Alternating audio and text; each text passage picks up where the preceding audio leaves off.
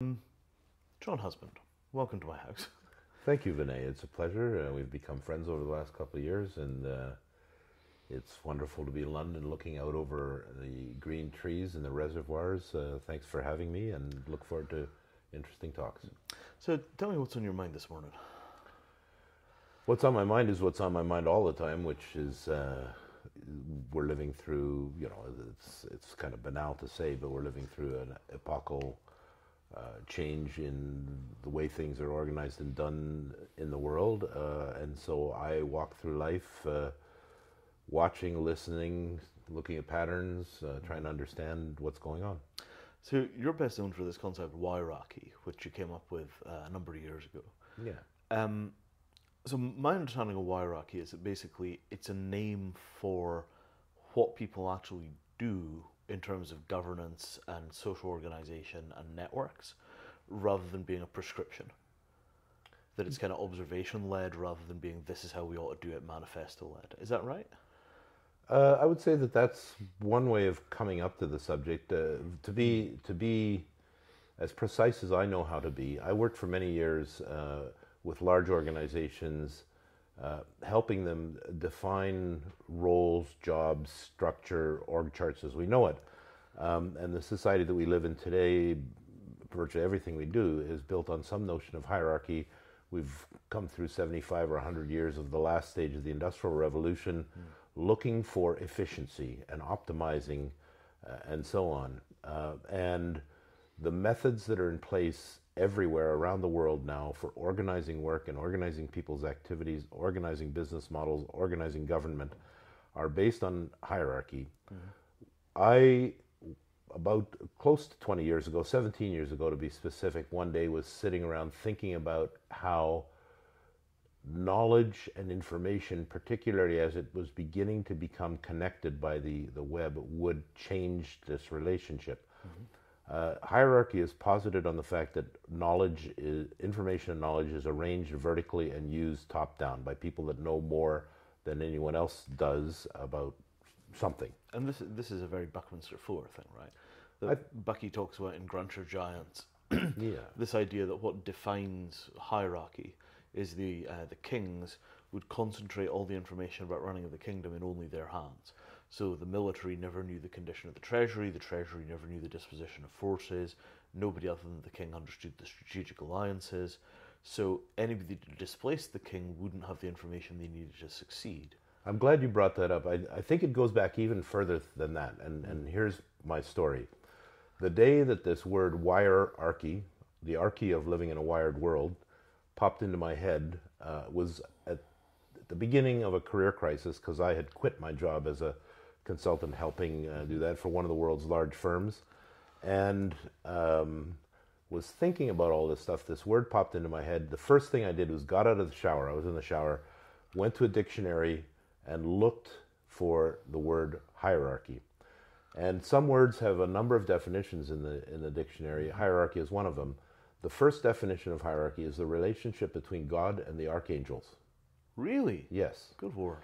And if you stop to think about how we've progressed through into modern society since then, what we had at the time of Christ's purported death, the dividing line between BC and AD, is we had clans and tribes operating all around the world as these social units. Sure. And the people that became the leaders of the clans and tribes were either the strongest or the smartest or both.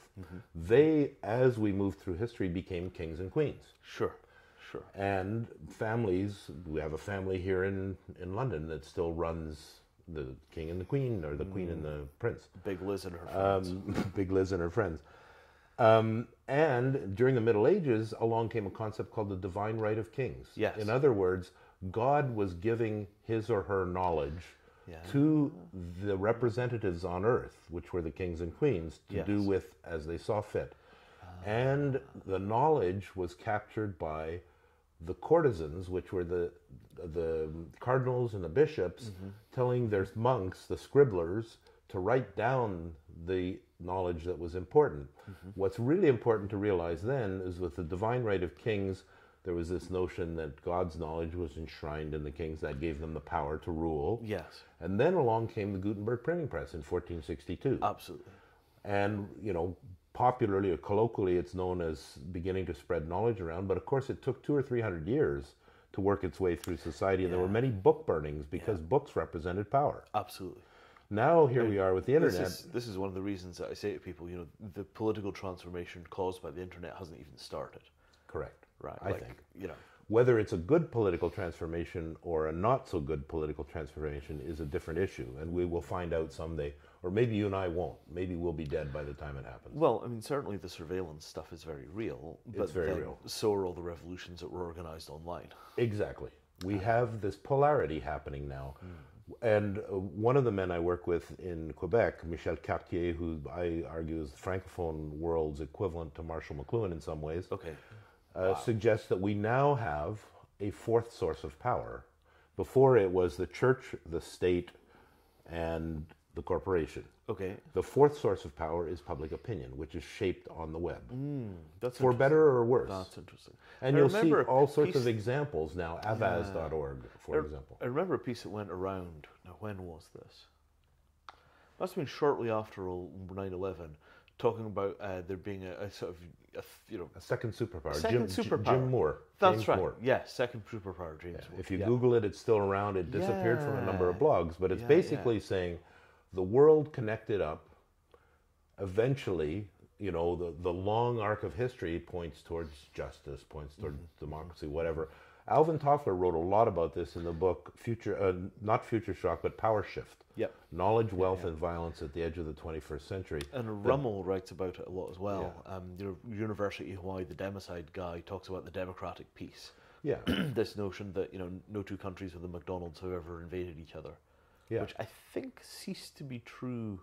I can't remember exactly where it was that got invaded that had a McDonald's, but there was some place that got invaded that had a McDonald's. So. But what's interesting, the most recent, let's say, example of this is which has been relatively quiet, actually, is the Panama Papers. That's quite a high bar for relatively quiet. Yeah, but the counter arguments have already come that we're not doing anything illegal and so on. Now the question is, should the laws be changed? What I believe one of the best things that ever happened, believe it or not, because of Facebook, is that there is it's a bit of a pun, bit by bit, there's an accumulated weight and impact of the awareness of this kind of information. It, of course, depends upon who follows you and who you follow. There's lots of garbage on the internet and cat gifs and so on. But it also is, in a funny way, becoming activism central. Oh, I think it's already, it's been established as activism central for many years. And so now the question is, we tend to analyze things very quickly and say, well, it's going to be like this. But I'm really wondering what the world will be like in the year 2025, after another 10 years of hyperlinks, plus another 10 years of surveillance. I was going to say, the pivot on this seems to be that it's activism central, but it's also surveillance central. Yes. So, the notion that you do your primary activist organizing in an environment where you're constantly under the watchful eye seems unlikely to produce fundamental change. Well, the question that remains in my mind, I think basically I'm not as optimistic as I'd like to be. There's the working definition of Wirearchy is neutral. It's I've posited as an organizing principle. An emergent organizing principle.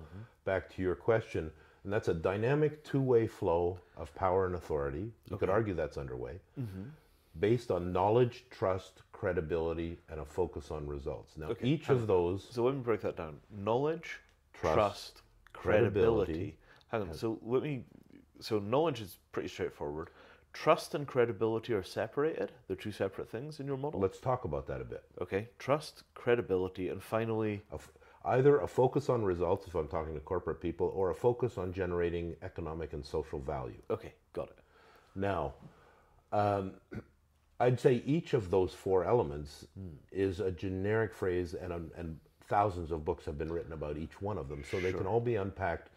Layered over that is context. Context. So why the separation between credibility and trust? Trust is, for me, remembering that we are social animals. Remember we were talking about Locke versus Hobbes, which I think ultimately this all backs into, is a fundamentally human thing. And as is credibility, but credibility is trust backed up with demonstrable facts, reliability, etc., etc. So this is trust but verify. So trust Verified is what happens. trust. So trust is what happens before you've got results. Credibility is what happens after you've got results. And what we have now in places like or new, we've heard a lot about this emergent platform capitalism, Uber, Airbnb, and so on. Yep. What we're starting to see all around, and we're going to have this in blockchain as well, is a certain threshold level of trust, let's call it credibility, baked into the interface. Right. And we in- have this to some degree with web browsers now, right? Exactly. You have HTTPS. It tells you very clearly that you're paying attention to this is Amazon, this is Google. We verified it. You have your little padlock. You're okay. Except that it's run by Amazon and Google, as opposed to run by open source or some kind of entity that is not profit oriented. So, I mean, this brings us directly around to the blockchain and its enormous potential for transformation of stuff. So, I mean, I'm assuming most of the people that watch this will have some familiarity with the blockchain, but I'll give you the nickel summary just in case people don't. Basically, 1970s, we have the age of databases, one computer per organization. 1990, the age of networks, one computer per person. And at the tail end of that, we get the kind of cloud era, which is many computers per person tied together by the cloud. And then you get the blockchain kind of 2010 onwards, which is basically one single global computer, starting in a very simple form with Bitcoin, then rolling on to Ethereum, and then rolling on with a little bit of after the scaled versions of Ethereum, which will be supercomputer fast, but as a single computing surface made of all these little machines, but connected together in such a way that it's a seamless whole, rather than being lots and lots and lots of independent units. So this is the big vision. And inside of that context, the notion that you could take a single global database like what URLs, what certificate, what key goes with Amazon.com, what key goes with Google, what key goes with Yahoo, what key goes with Apple, so that you know if a message arrives from Apple that it really came from Apple. All that sort of stuff seems like a natural fit for the blockchain. The hard part is how do we authenticate, how do we verify who should be on Apple, right? I mean, whose job is it to make sure that the key that we have for Apple is actually Apple's key? Because if you're not paying for that service, who's going to authenticate? Well, this is why I'm glad that we're talking about this, because for the following reasons. I am not a technologist. I barely understand what you just said. I do, because I do pay attention and I'm trying to understand the impacts. But I'm more of a sociologist, anthropologist, and what I see thus far with the blockchain is a great deal of interest, increasing amounts of money being gathered together to put various forms and iterations of blockchain architecture into being, but it's mostly all technologists and men or people with money in their eyes, and relatively little attention being paid to ethics, governance, the resultant sociologies. Joy Ito has expressed recently some concern about that. And what I think is that, again, if you parse the working definition of Wirearchy, a dynamic two-way flow of power and authority based on knowledge, trust, credibility, and a focus on results, it maps onto or aligns quite closely with what we can expect from blockchain architecture, particularly as it moves out of the financial services area and into education, government, healthcare, community organizations, et cetera, as it sweeps through society. We'll have the user and service provider both engaged in an interactive exchange of power and authority through the verification, through the identification, and you will be capturing, because of the context in which a blockchain architecture is used, for example, in notarizing legal documents around real estate, you're capturing the pertinent knowledge, you're establishing a threshold level of trust, you've got automatic credibility because of the register, and you generate a result. A transaction is completed. This is interesting territory. So in the existing sort of techno-social systems that we have right now, the fundamental question is always who owns the server. Voilà. Right? But if you go back a generation before that, the question was who owned the code. Right. So Stallman basically frees us from this notion that Microsoft owns the code, therefore it doesn't matter whose computer you're running, you're still running their software, not your software. That's ancient history now. Well, to some degree, but the proprietary pushback, Apple came very close to monopoly, for example, on smartphones. Right. And if it hadn't been for Google and Android, that would Right. have been a monopoly. Right. Now we have two actors, one of them mainly closed source Apple, one of them mainly open source Google and Android. But Google keeps taking away little parts of the openness Right. of Android. I understand that And part, then yeah. Microsoft invests in Cyanogen to try and make sure that there's still an open alternative. But that's Microsoft. So, we've only just by the skin of our teeth made it into that terrain where we had openness on phones. Openness on computers, I mean, the truth is a lot of people have switched back to Apple even in the open source So community. here's a naive question for you. With advanced, or let's say next generation browsers and some of their capabilities, could the blockchain become an operating system? That is a much more interesting question than you think it is. Okay. Right. I mean, I'm lost there, but it came to my head. Well, so an operating system is a computer, it's a piece of software that you wrap around hardware Right. to give you a set of kind of smoother interfaces, Right. so that when you want to read So a you file, can accomplish things. well, so you want to read a file off the disk, you don't have to go and individually program the drive head to move, 2.4 centimeters across the surface to this wheel, to this ring. Right. That kind of stuff is all obscured by the software. So you could think of the blockchain as being an interface, an operating system, Right. for many computers, Right. that gives you the abstraction that those many computers are actually one perfect computer. Right. Right? So in a sense, the blockchain is actually an operating system. Okay. And I think as we go further down this path of scaled blockchains, it'll become increasingly operating system-like, because we've got more and more and more and more functions which are being represented through the blockchain. So there, in my futurist-oriented imagination or framework, and keeping in mind the arrival of the printing press, and that it took 200 or 300 years for the real effects of the press and books and so on, and magazines, to have impact on society and bring us to earlier forms. Democracy came from a long time ago, but I'm thinking of, given the way technology accelerates through society now, in 50 years, could the blockchain and browsers bring these elements of what I call wirearchy really to bear, in a fundamentally different society with fundamentally different power structures? Now, I know that many, many people will argue that, and to a large extent I agree, humans need hierarchy, and we have always fought tooth and nail wars to establish power and dominance and control, and I don't expect that to disappear overnight, at all. Human nature is not changing. Yeah, but human nature is always, we're still living, At least I not think, until the transhumanists arrive. well, there's that question, but we're still, I would say, arguing over the very deep definitions of opposing definitions of human nature brought about in the late 17th century with John Locke and Thomas Hobbes. Yeah. Man is a social animal versus there is no such thing as society. You need society and a state to control this animal on two legs.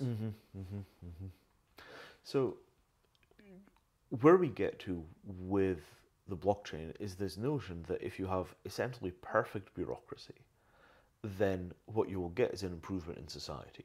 Yeah, So- and everybody will be fair because you have to be fair because it's recorded. And Well, I mean, it's not necessarily that they'll be fair, but it's that the cheating has to happen at a lower level than at a Right. higher level. Right. So, for example, right? the cheating is not baked into the business models that are exploitive. Well, think of Bretton Woods, right? You take the entire cultural standard that we'd had for thousands of years, that gold was money, and you basically continue the paper, which is originally a way of simply making gold convenient Right, to use. right. You abstract away the gold by basically selling it on the markets to pay the government's debts from World War II. And once it's paper Essentially. and is representative of that idea, then you can start creating financial derivatives. Well, you get inflation. You get inflation and you get Right. financial derivatives that bear less and less and less reality to the actual Absolutely. value. And this whole process starts with Bretton Woods, Right. Because once you give governments the ability to inflate, then they can print money when they run out of money, which is basically a tax on savings, Yep. right? And that ability for the governments to silently tax and say, well, we can't control inflation. Well, you control money supply, therefore you control inflation. The ability to trim off that kind of fraud is very core to the blockchain vision. But what people build on top of that, the original sort of blockchain folks were very much libertarian, hardline American libertarian. That was the original Bitcoin ideology. Right. The Ethereum folks are a bit more pro-social, a bit more European model, left, green, a lot of them Canadians. Vitaly's Canadian. Yeah, exactly, right. Folkfinger, the Pirate Party, again, this kind of democratic socialist norm. So you get a very different future model of how everything should work when you've got people with those kind of political opinions as the people writing the software. Because fundamentally, it's ultimately going to be about power. So 70s model, right? You buy the hardware from IBM or somebody else, but you're always going to wind up running Microsoft software on it. Actually, that's 80s model. But anyway, you see what I'm saying, right? The software vendor, because the software was proprietary, had all the power. Stallman comes and breaks that shackle with open source, and we're still fighting to keep open source at parity with commercial operating systems, but there's no doubt at all it's a viable fallback. We got that far. A little bit further down the line, we then get into a position where, you know, how do I say this exactly? It's just slippery. So you break the paradigm that the computer that you're using has a specific brand of hardware by standardization of the hardware. Open source then frees you from commercial control of the software. Right. But where you get into in the blockchain game is the software is open, but because all the computers are running the same standards, when you want to get any kind of change, you either need an enormous number of cats to simultaneously decide that they're going to sleep in, you know, their baskets now, and everybody upgrades the software at the same time, or you wind up in a position where you get arbitrary central points like Bitcoin Foundation telling people that they have to upgrade, and then you get political struggles around the synchronization of the standards. So it seems like whatever we do, we get higher level centralizations. You know, the systems get more and more free, but you get more and more abstract forms of power. And the ultimate, I think, agreed upon centralizer in our societies, at least in the Western world, is law. And I found it interesting that a month or two ago when I was here with you at the dinner, there was on one side of a long table in the boardroom of the world's second largest law firm, a bunch of blockchain hackers and activists, and on the other side of the table were 4 senior partners from law firms and deans of the 2 important university IT schools in London. They were trying to figure out what's happening here. Because ultimately, what goes on will be somehow regulated and controlled by law. And well, it will have to be. Maybe not. But I mean, I've been in that meeting, right? Yes. You know, variations of it, UK government, you know, the UN, the Red Cross, the universities, the big law firms, the big 4. Everybody is trying to get their heads around it.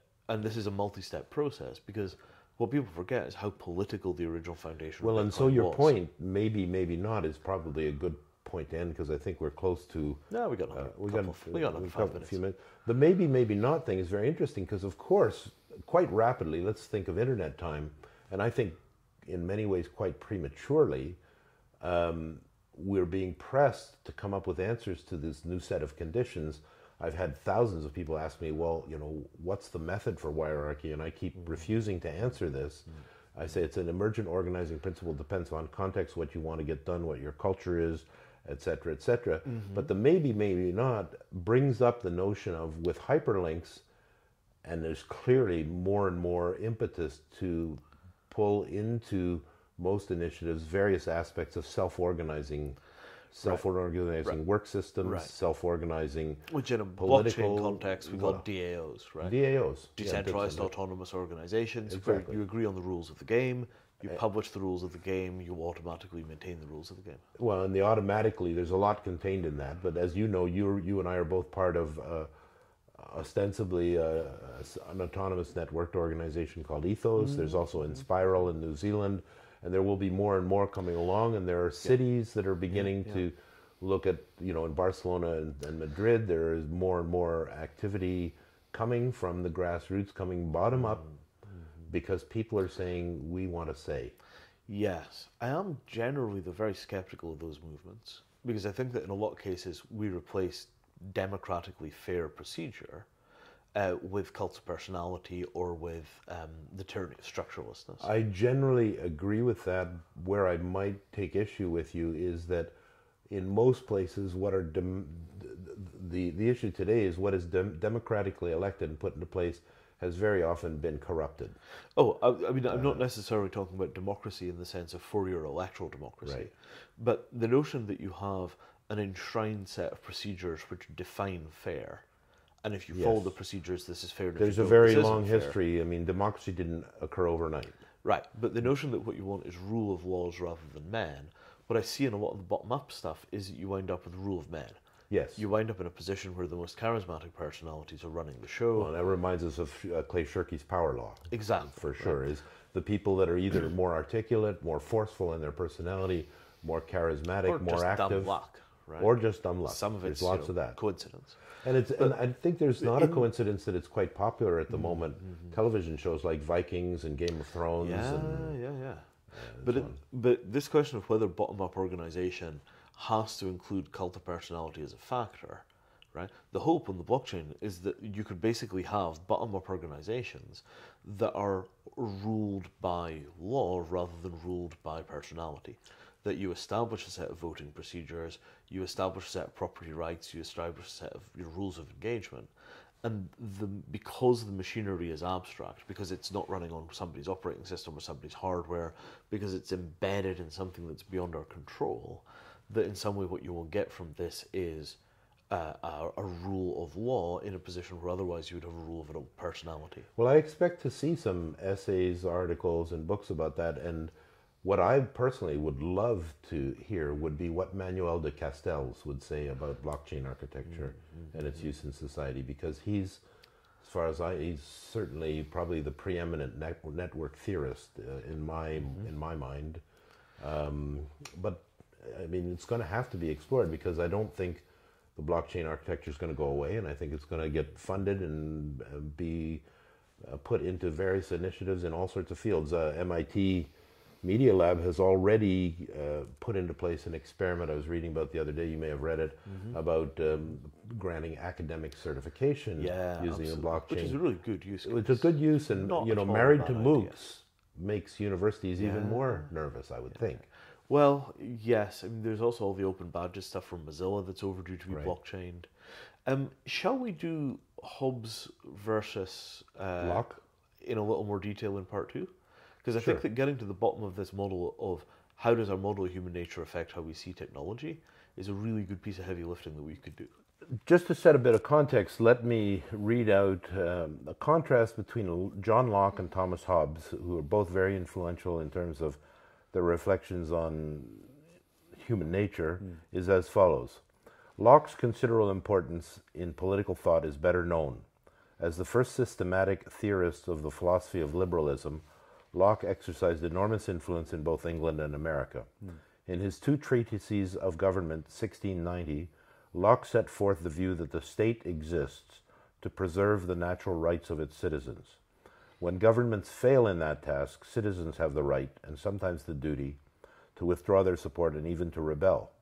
Locke opposed Thomas Hobbes' view that the original state of nature was nasty, brutish, and short, and that individuals, through a social contract, surrendered for the sake of self-preservation their rights to state and control.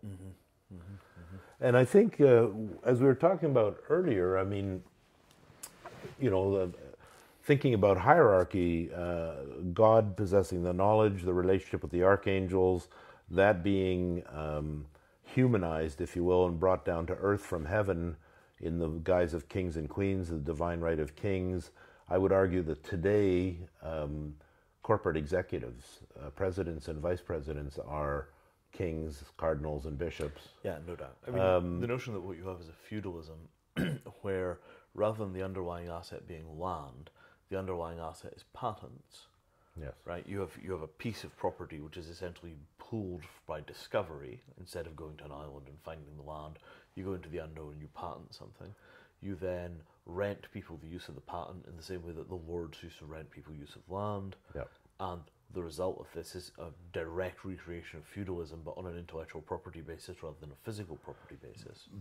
Patents and monopolistic and or oligopolistic positions in markets that are then supported by mainstream law. Right, and antitrust and antitrust and so on and so forth. Nobody's used antitrust effectively in decades. And we have, the progress out of the second industrial revolution into today's modern society, the advent of what we understand as credit offered through banks' positions of power. Yep. These are all arguably ways of controlling man, the social animal, into forms and patterns that have evolved through the years. Yep. Now, Yep. the reason we're talking about this today is because does having something called the internet, the web, and hyperlinks and blockchain architecture, does this change this game at all or not?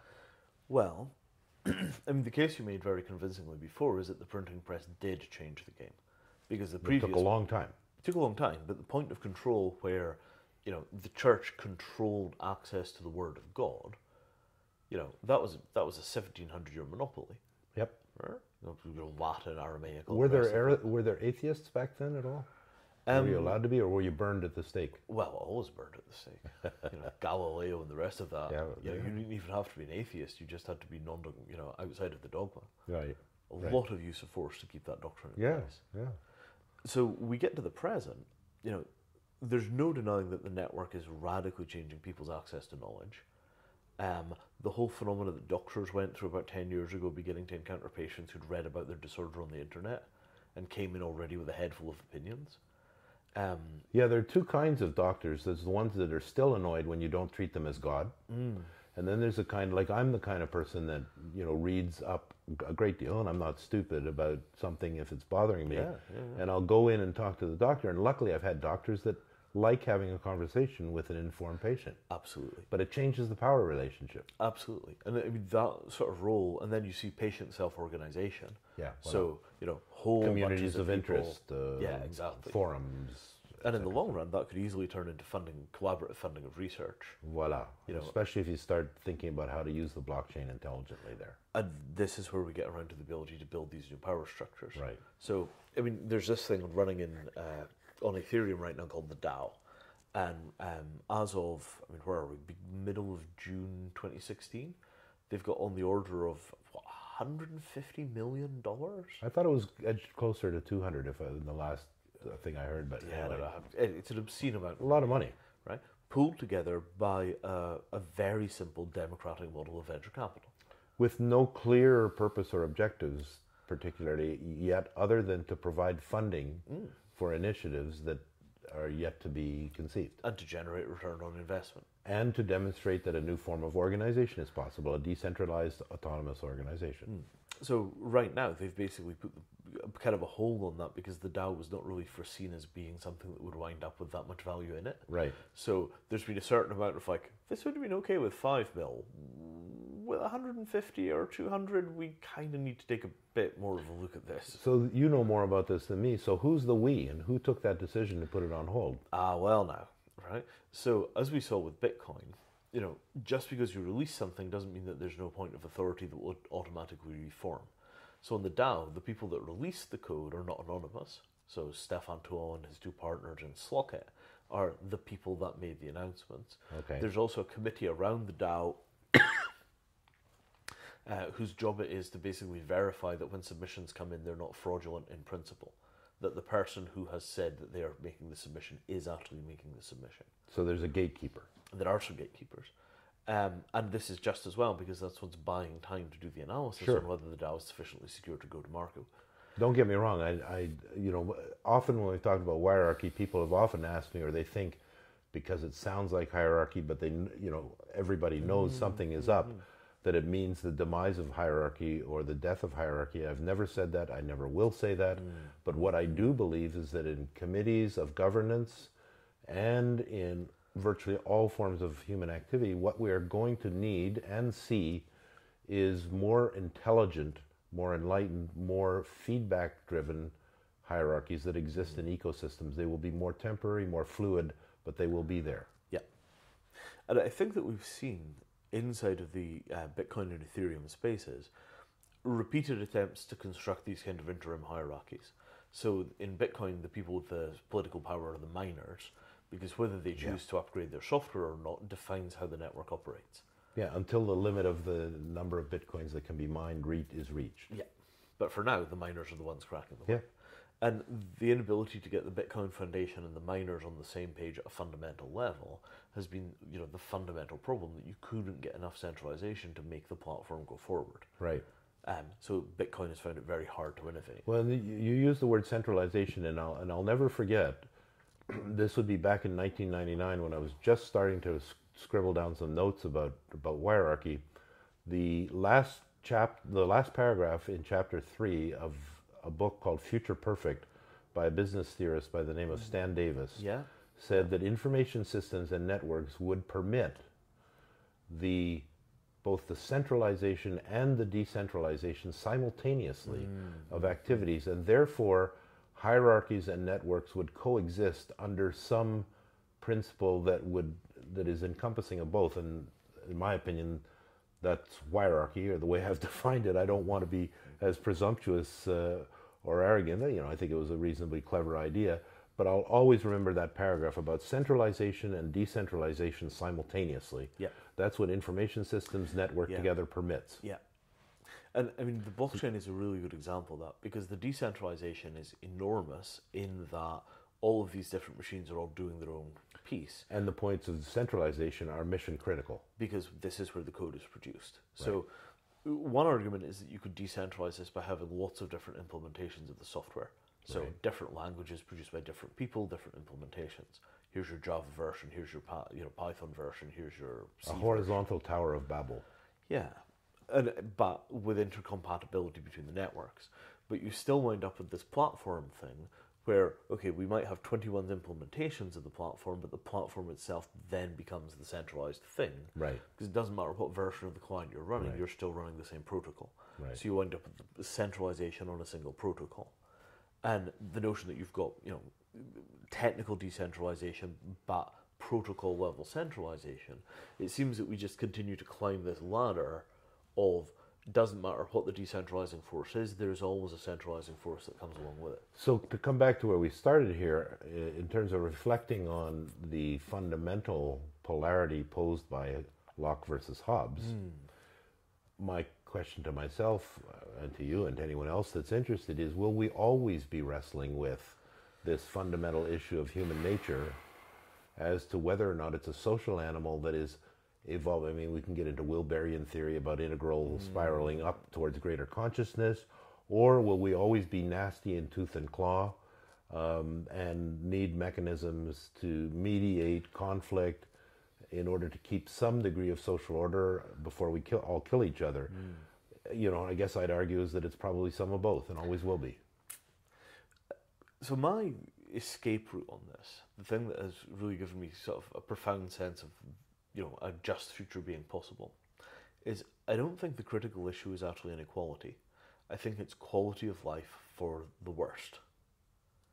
Sure, but that ties into Buckminster Fuller's aphorism, I think, often that says, his goal is 100% sustainable future for all of humankind, or whatever the statement is. But and if you can set a threshold for the lowest of the worst that is acceptable in a moral sense, precisely, then we're getting somewhere. Because if you come at this from the notion that what you're trying to create is equality, the problem with equality is that it requires huge architectures of control. Right. Because things like power law distribution seem to keep re-emerging, whatever your medium is. Right.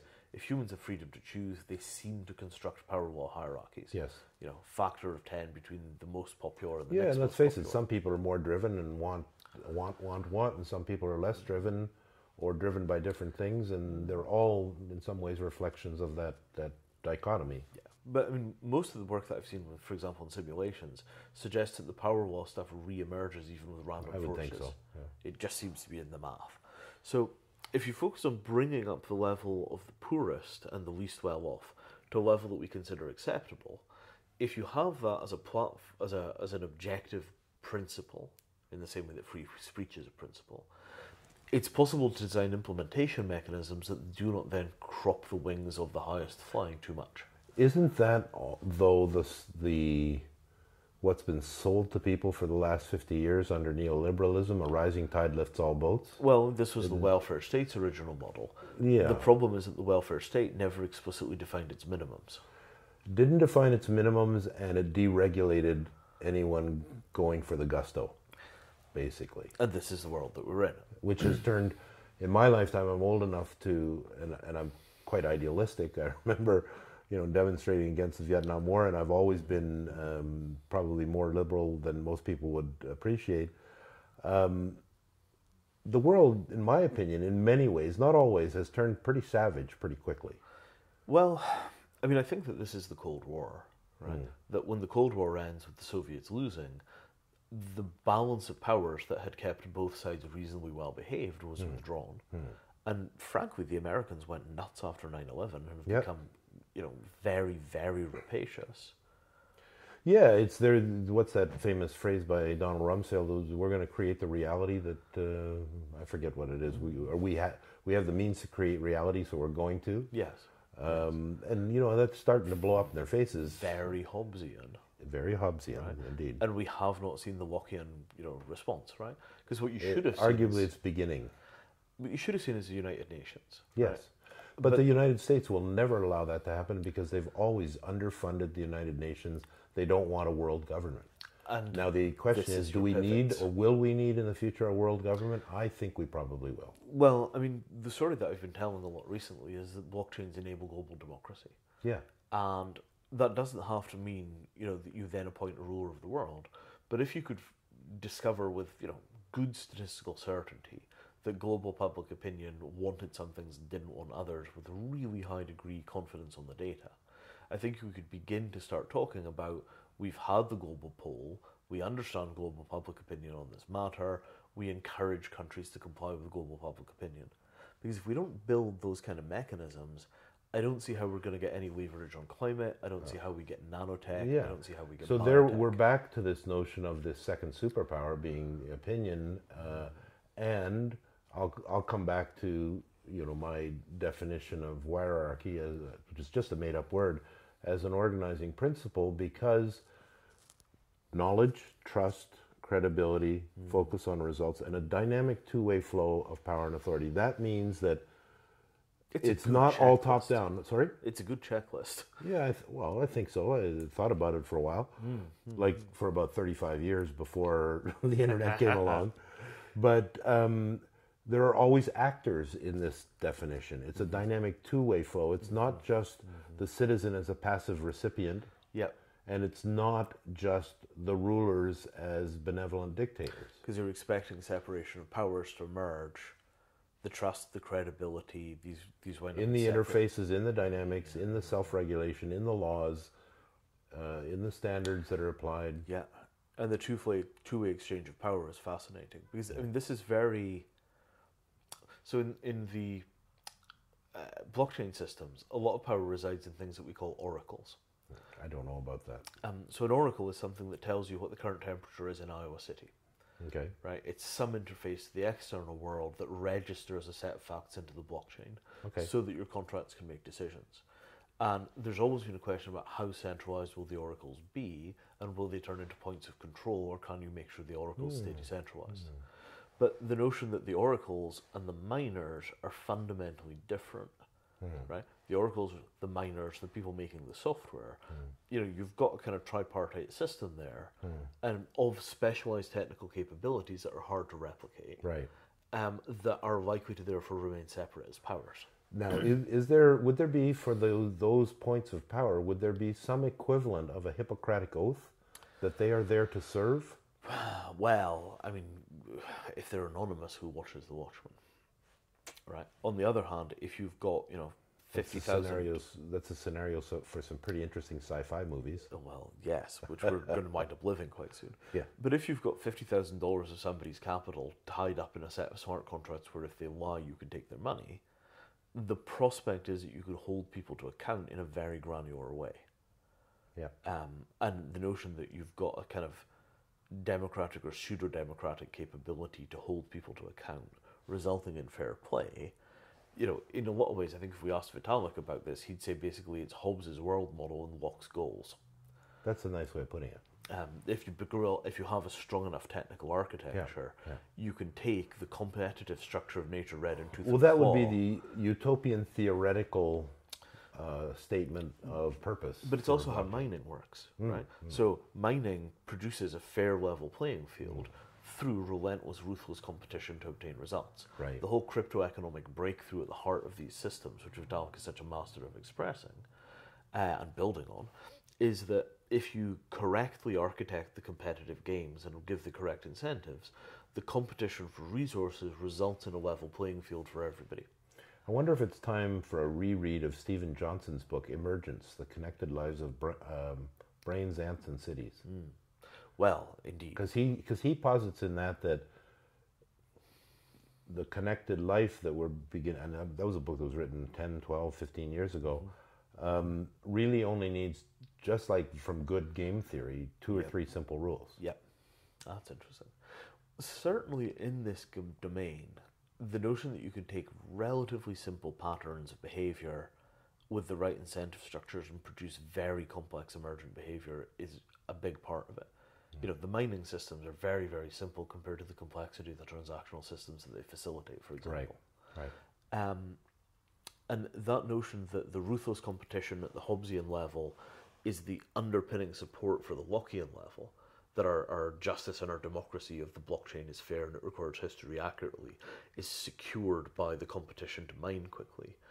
I think that we might discover that, you know, that was the aspiration of the free market, but the corruption of the human systems that provided control through things like revolving door between corporations and government and courts. You know, if you think of this as being essentially free market economics minus the revolving doors, maybe we're in a position where it's a technical nudge towards justice and it's just enough to work. That sounds very, very interesting. I'm also conscious of, you know, bringing this back to the average Jane and Joe in the street in a suburb who are still, you know, they've got a smartphone and they know about the web and they have Facebook and they browse for the weather and their stock prices and so on and so forth.